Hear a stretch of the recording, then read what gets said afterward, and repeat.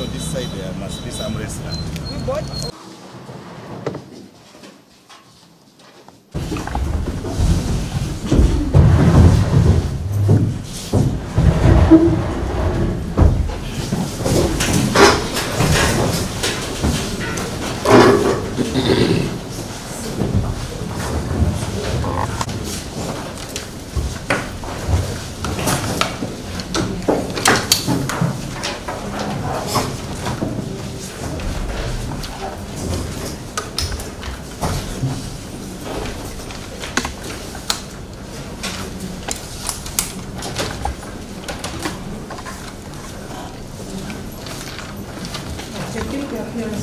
Lord, for clarity, the particulars of offense on the indictment is that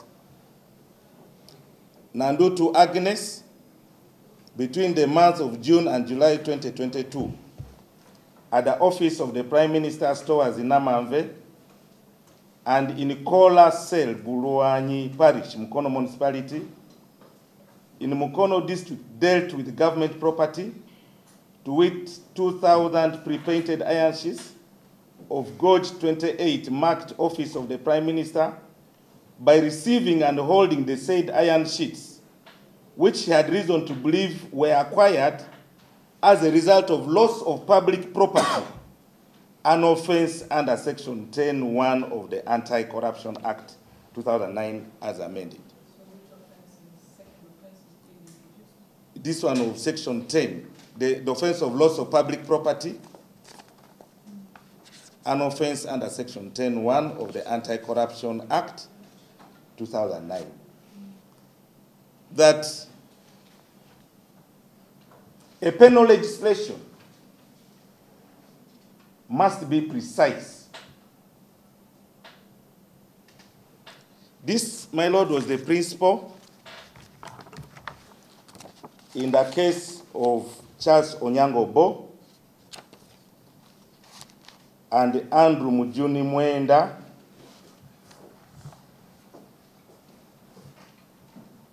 Constitutional Appeal number 2 of 2002, Supreme Court, number 2 of 2002, Supreme Court, judgment of Justice Mulenga,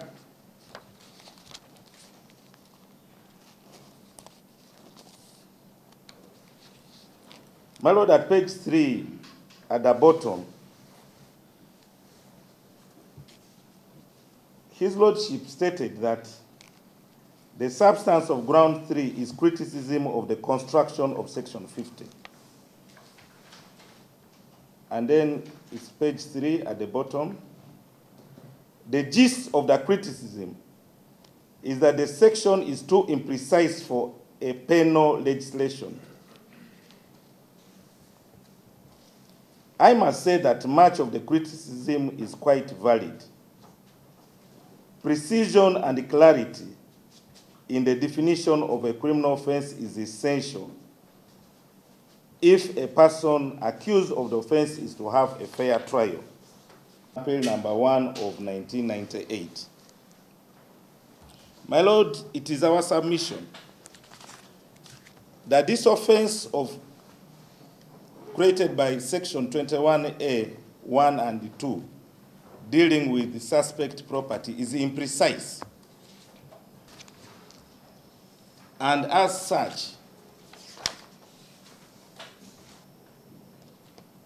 it lacks clarity, and a person like the accused charged with this kind of offense is not guaranteed a fair trial, my Lord.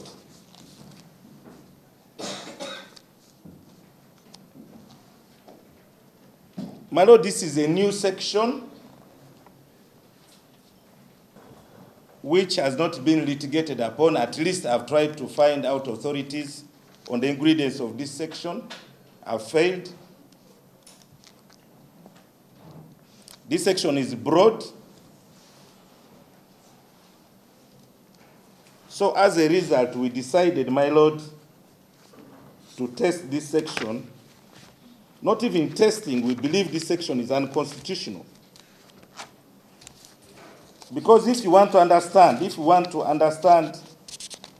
one of the leads to what this section was meant to do, my lords, we believe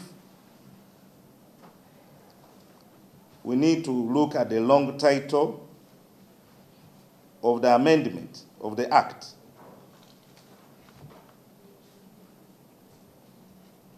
So far, nobody has been convicted of an offense. Yes, my lord? So you said that you have decided, therefore, We have decided to broad and vague nature of Section 21A, 1 and 2 of the Anti-Corruption Amendment Act of 2015. Following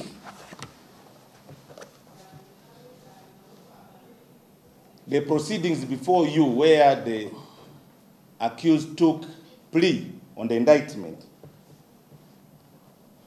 we believe that questions for constitutional interpretation have arisen.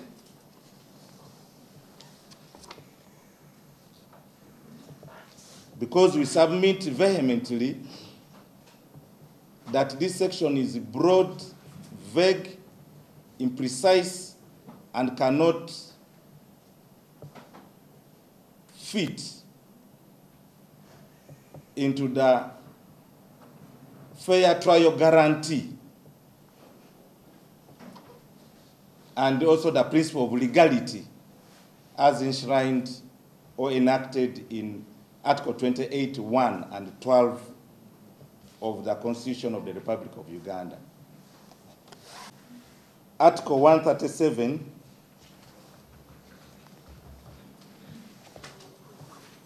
5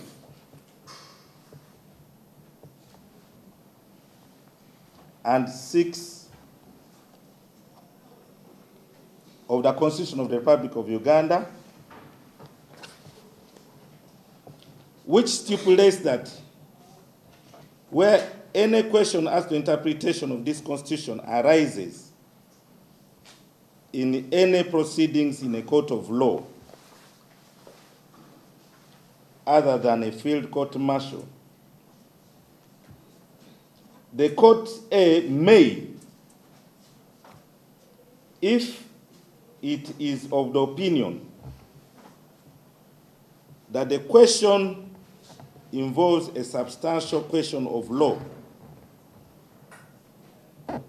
and B, shall, if any party to the proceedings requests it to do so, refer the question to the Constitutional Court for decision in accordance with Clause 1 of this article. 1A, 1 and 2 of the Anti-Corruption Act of 2015 contravenes Articles 28, 1 and 12, is vested in the constitutional Article 28, 1 and 12 of the Constitution of the Republic of Uganda 1995 as amended. That jurisdiction is vested in the Constitutional Court under Article 137. And if the question arises, my lord, from proceedings like the instant one, then upon a court's own opinion or upon a request from a party to the proceeding, the question shall be referred to the Constitutional Court for a decision. We framed a question whether Section 21A, 1 and 2 of the Anti-Corruption Act of 2009, as amended by Act 12 of 2015, under which the accused has been charged with, is inconsistent with or in contravention of Article 28(1) and 12 of the Constitution of the Republic of Uganda. The question, my Lord, is whether Section 21A(1) and 2 of the Anti-Corruption Act, Act of 2009, as amended by Act 12 of 2015, under which the accused has been charged with, is inconsistent with or in contravention of Article 28(1) and 12 of the Constitution of the Republic of Uganda 1995 as amended. My Lord, in the circumstances, we apply to you, to this Honorable Court, to refer this question to the Constitutional Court for its decision in accordance with Clause 1 of Article 137. Here, and Uganda, Constitutional Petition number 28 of 10, in brackets reference. My Lord, their Lordships gave guidance in this case, in which their Lordships held that the question which is referred must arise out of the proceeding on disclosed materials which are not yet exhibited. And it's for that reason that court faulted the trial magistrate for having made a constitutional reference. Question arises from the proceedings. And also there's guidance in the case of versus EC and others, which is a constitutional petition reference number 8 of 2016, in which also court defined the ambit of how a reference or the qualification for questions for determination by stating that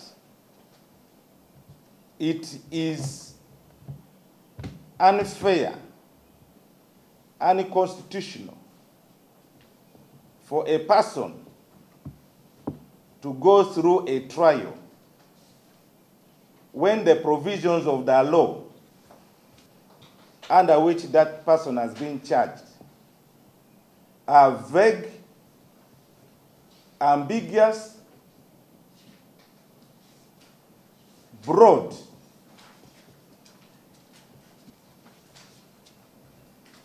and imprecise. So in the circumstances, we pray that you refer this matter, this question, to the Constitutional Court. My Lord, yes, we have also filed a petition, but the questions in the petition are broad. We filed a petition in the Constitutional Court. The questions are broad. Yeah, it canvasses the issue and also other issues. Yes, because for this one, my Lord, before you, the question must arise out of the proceedings. In the Constitutional Court, yes. And that petition you have filed in the Constitutional Court canvasses the question that you want me to refer. You see? Are we not dealing with no, my Lord. issues of the very same court, filing separately with your remedy? Yes. Our petition. Yes. Remedy is not being appear before the Constitutional Court, raise justification for the court to maybe halt its trial until the Constitutional Court determines its matters.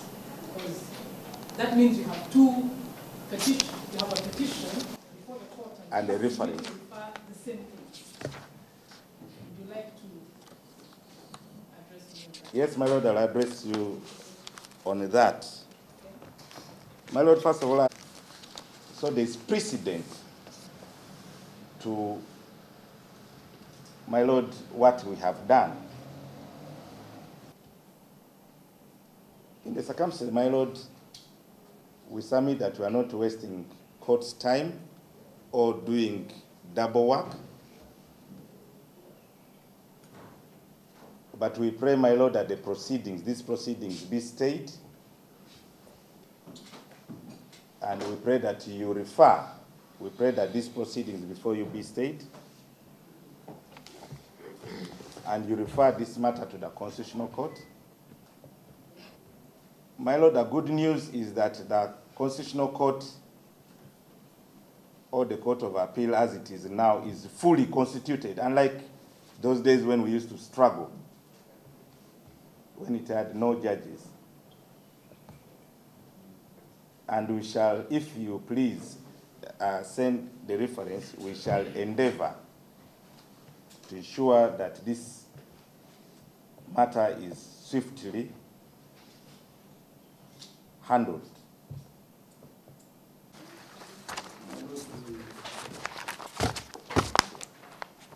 I'm giving the authorities.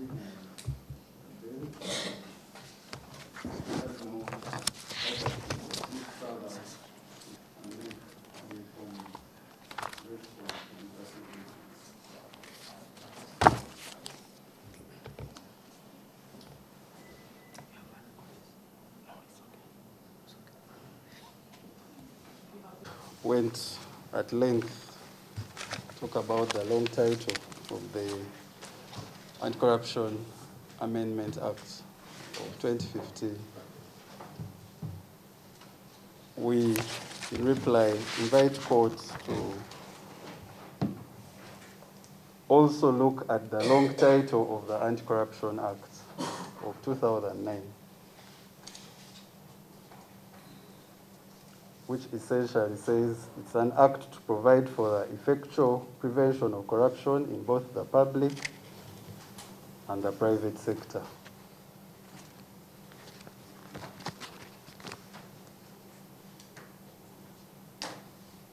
My Lord, the long title of the amendment also has to provide for related matters at the end of it.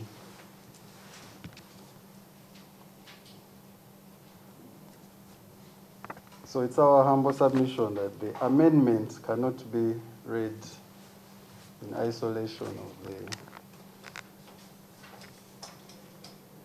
mother act, the Anti-Corruption Act of 2009. The amendment simply reinforces the Anti-Corruption Act. And my Lord, that's why when they're referring to this act, they call it the Anti-Corruption Act of 2009 as amended.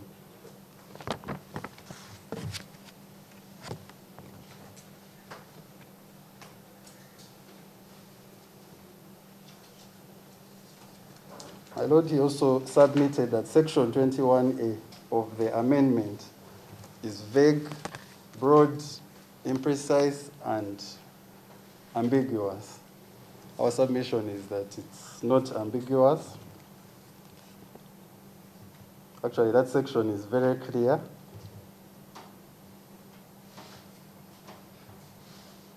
And simply needs a plain interpretation and understanding of the English language.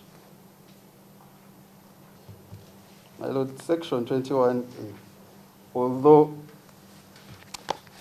it does not define suspect property, it goes ahead to explain what that property is in the particular. And to quote my lord, it says, deals with property that he or she believes or has reason to believe was acquired as a result of an offense under this act.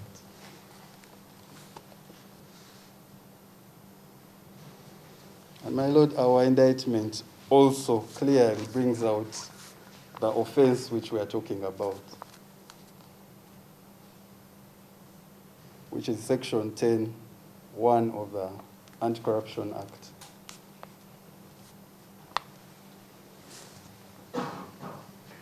For clarity, my lord, we included the offense, which is loss of public property, under Section 10, subsection 1 of the Anti-Corruption Act.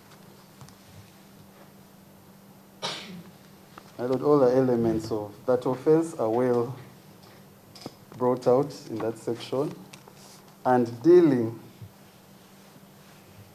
a person deals with property, subsection 2 of Section 21A defines what dealing is.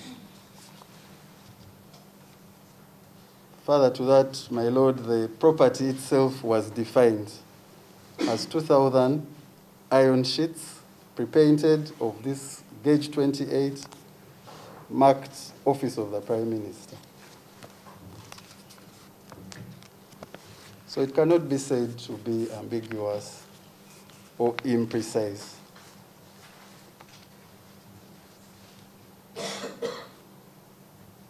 My lord, the applicant decided to have a two-pronged approach by having both a petition and, again, applying for a reference.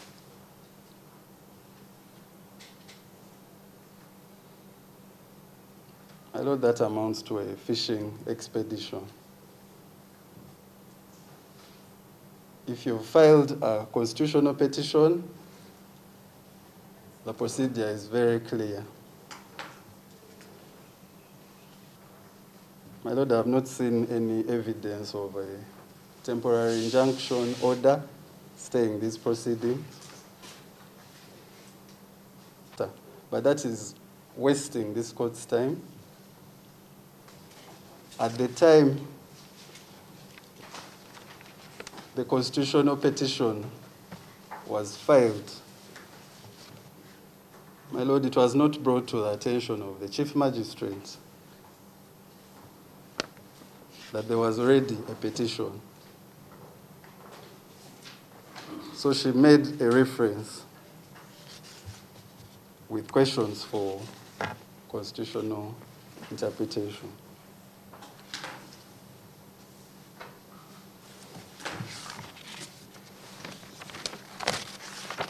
My lord, the respondent has drafted a question, which I won't repeat, but our submission is that there is no question here which requires constitutional interpretation.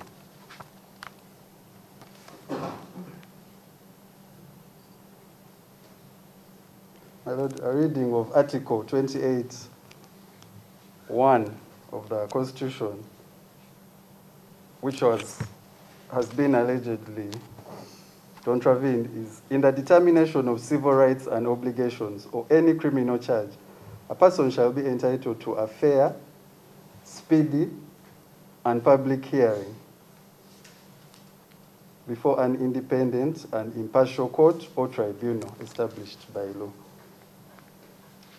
My lord, the keywords here, fair, speedy, and public. Actually, my lord, it's our submission that what my land colleagues, counsel for the applicant, are trying to do is actually going against this very provision of fair, speedy, and public. Because today, prosecution came ready to proceed with this case, with witnesses. Tactic of reference and petition is merely a delaying tactic. My Lord, Article 28:12, sub-Article 12 of the Constitution, except for contempt of court, no person shall be convicted of a criminal offence unless the offence is defined and the penalty for it prescribed by law. My Lord, as we have already indicated to court, this offence of dealing with suspect property is clearly defined. The penalty is also clearly defined. On conviction to a fine not exceeding 160 currency points or a term of imprisonment not exceeding 7 years or both.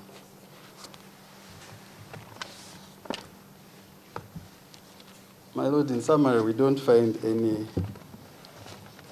question that requires constitutional interpretation here.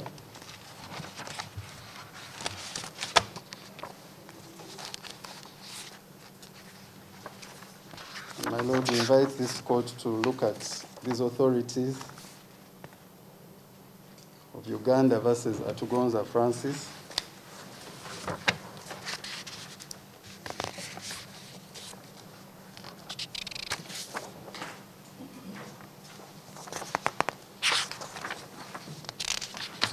My Lord, at page 8, where it states that Article 137(5) should be read in the proper spirit of the Constitution, as was put succinctly by Wambusi CJ, retired, in Ismail Serugo versus KCC and Attorney General.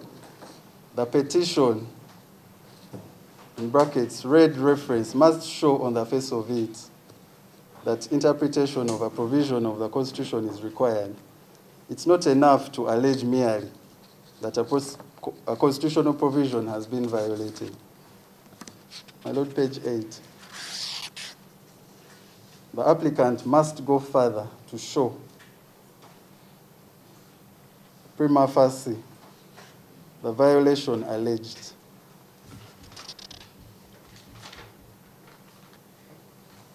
And its effect before a question could be referred to the Constitutional Court. And they conclude, most references tend to provide an escape from justice by indefinitely staying and delaying the proceedings, thus clogging the system. My Lord, we believe that's the actual intention of this reference.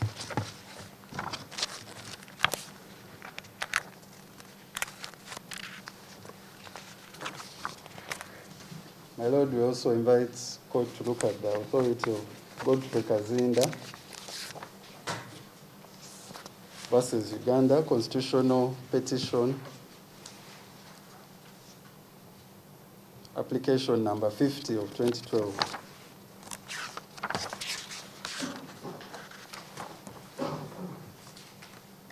My Lord, I'm sorry the pages are not marked, but I highlighted where they state that, however, where a party to the proceedings before a court of law petitions on his or her own to have the constitutional petition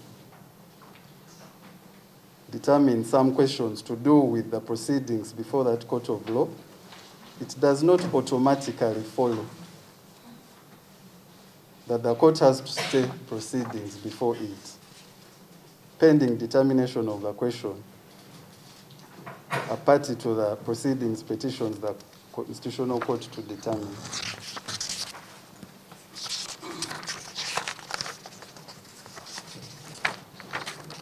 My Lord, in this same case, the applicant had stated that in one of the questions that his complaint was that Section 11, subsection 1 of the Anti-Corruption Act of 2009 is unconstitutional because, for it contains ambiguous or undefined phrases, and thus was inconsistent with Articles 28, 1, 7, 12 of the Constitution. Attempted to show how the alleged vagueness in the section, which has also not been identified by him to this court is inconsistent with the stated purposes of this application of the Constitution. On our part, we find the charge sheets well detailed, clear. My Lord, that was the decision of the Constitutional Court. And my Lord, this is not the Constitutional Court. This court is not vested with the jurisdiction to interpret a constitution. And this authority of Kazinda, with highest respect, has been cited out of context. It's not applicable on issues to do with the reference.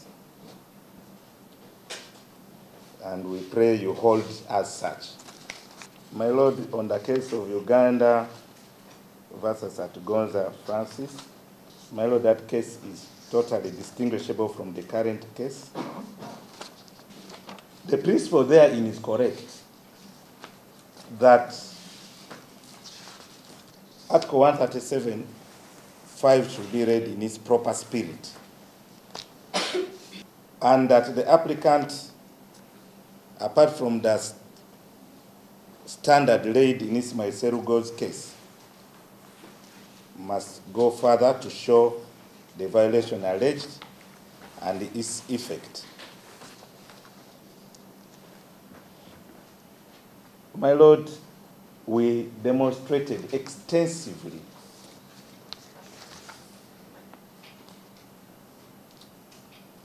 that precision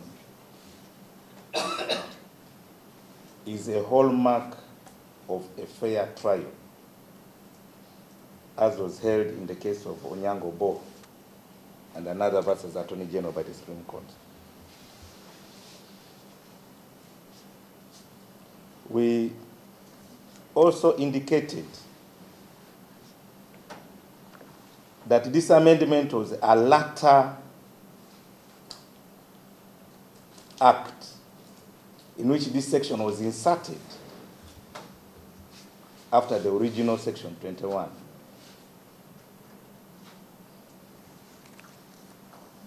We do not have a problem with the long title to the Anti-Corruption Act.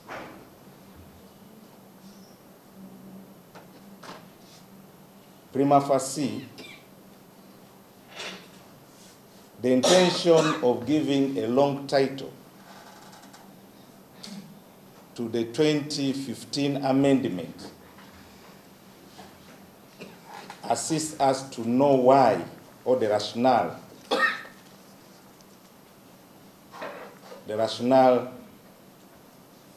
or the mischief they wanted to cure.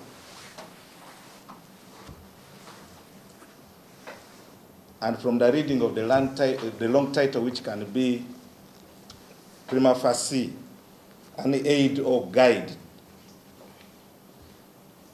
from the reading of the long title of the amendment, which prima facie can be used as an aid or a guide to understand the enactment of Section 21A. It is clear it was for curing a mischief of convicts trying to hide their property. So we are saying to bring a person under the provisions of that act when there is no convict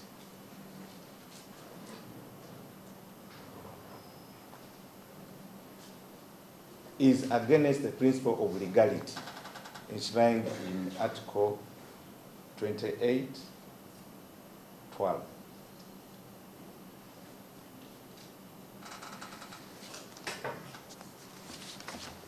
My Lord, the learned Chief State Attorney has rightfully stated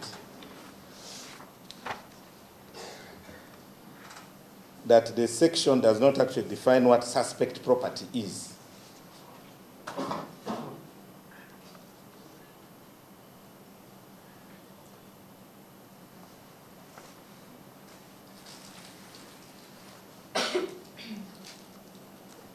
But my Lord,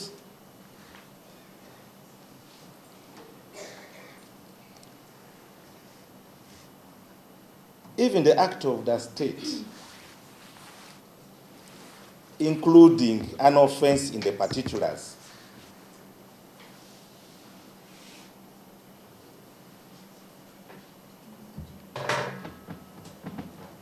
the offense of loss of public property under Section 10(1) of the Anti-Corruption Act.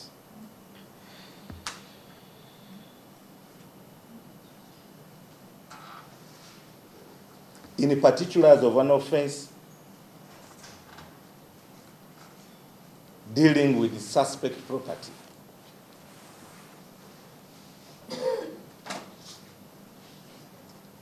demonstrates the vagueness of Section 21A, 1 and 2. It is hearsay. What is correct in the Sam Kutesa judgment is that there was a petition and there was a reference. The petition was filed earlier and the reference was before the trial court.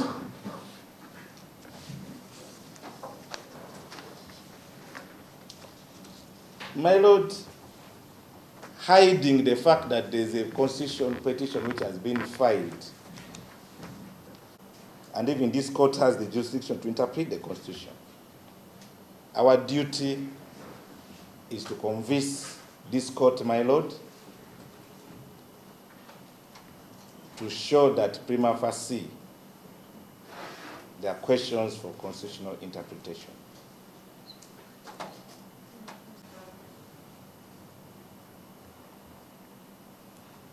Should not be interpreted as a delaying tactic.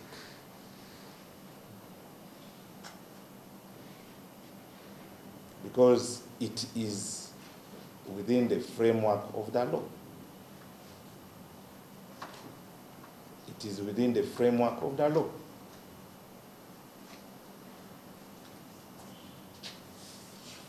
And, my Lord,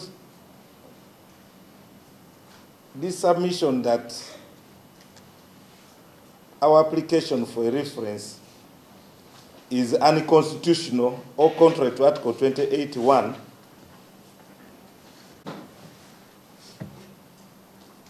why must this court, my Lord, try a person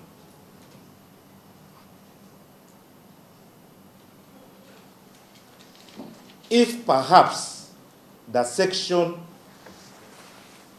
why must this court try a person, an accused person, if perhaps the section under which the person has been charged is indeed unconstitutional? Is indeed unconstitutional.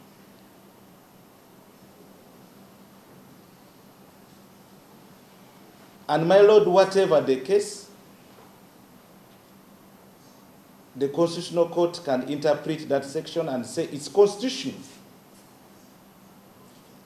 And the trial continues. Is it asked for too much? No.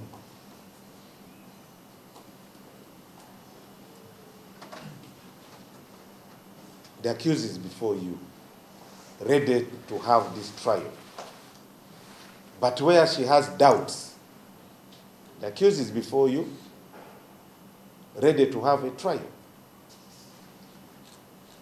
But she's saying, let that doubt be cleared because she cannot be tried under an unconstitutional provision.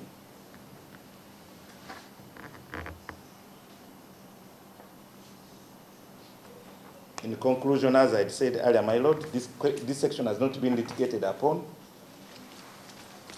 Probably the state is right, probably it is wrong. Probably we are right or we are wrong. But we have a strong belief that the state is wrong in charging the accused under this section. We pray you find merit in our application. And on the face of it, the application shows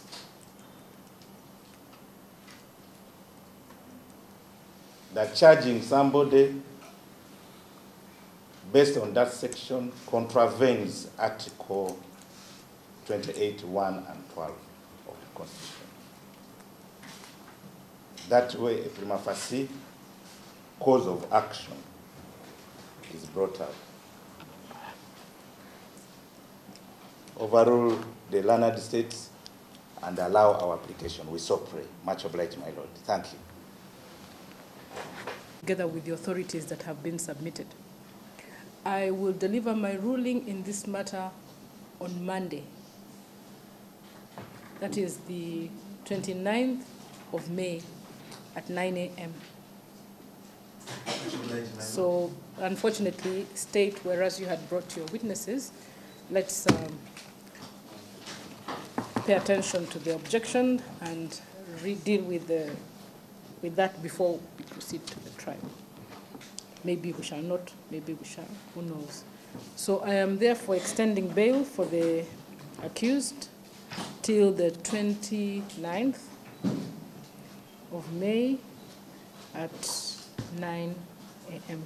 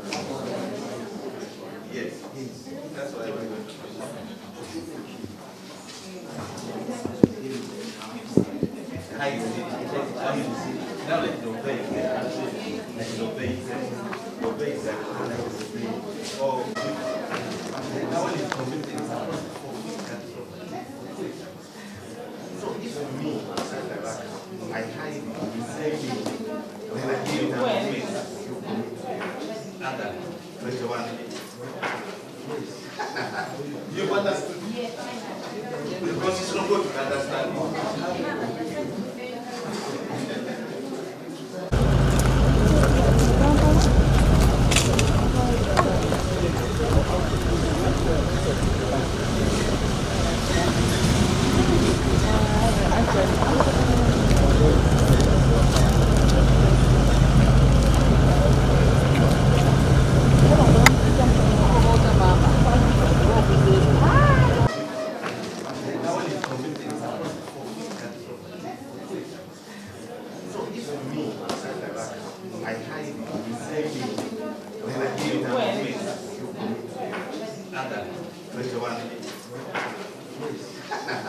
You understood? Yes, I know.